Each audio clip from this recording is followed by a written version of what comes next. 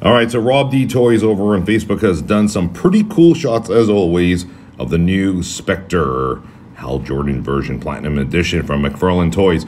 I think this one's going to be in a lot of people's top 10 list. Not necessarily for action figures, but I think for McFarlane Toys, if you ever do, a lot of us do the McFarlane Toys top 10 at the end of the year, I think this is one of them.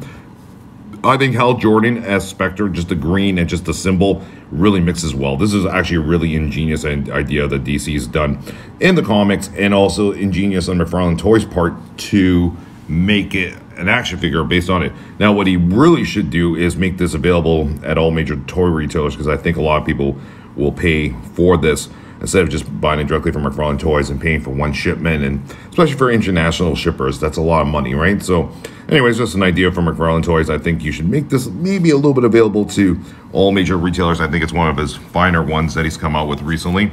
Looks great, sharp, face sculpt looks good, colors look vibrant, amazing, I love it. All right, check it out over on Facebook right now, guys, at Rob D Toys. Link in the description of the video. All right, take care, everyone.